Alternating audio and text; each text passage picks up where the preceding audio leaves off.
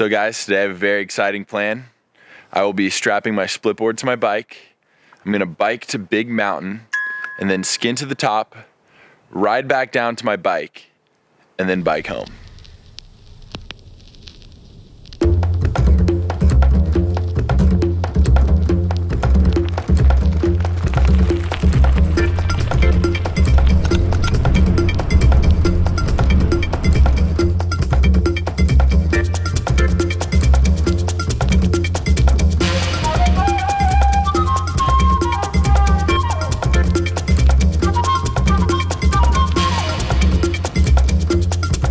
The uphill has begun, and I'm already feeling it.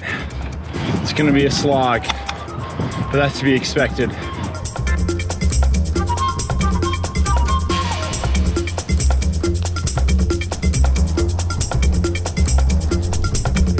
Just getting up to the village. A little bit of snow's coming down. Definitely cooler up here, which is quite nice after pedaling uphill so much. Super stoked to hop on the split. Continue to the summit.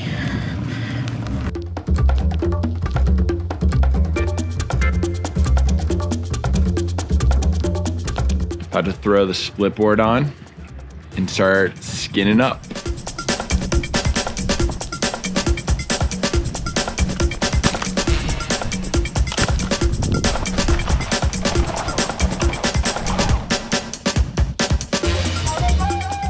One thing about skiing and snowboarding is that you have to get to the mountains. You have to get to the snow.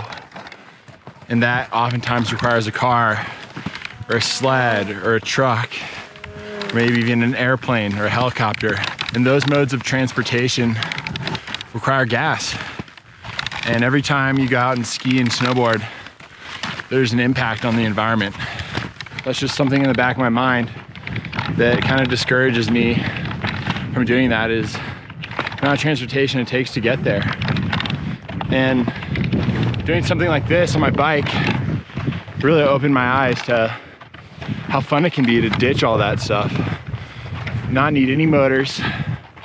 The only real impact you're making is maybe a bagel, some fruit, some bars. Doesn't take any fossil fuels, and it's a lot of fun.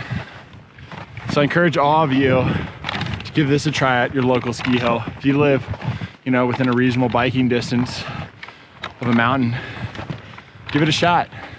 It's super fun. And even if you don't ski or snowboard and you'd like to do something else in the mountains, give it a try, bike there. Add another element to the adventure. Shake it up a little bit. It's different, it's fun. You slow down a little bit and really soak in everything that's around you. Just like now.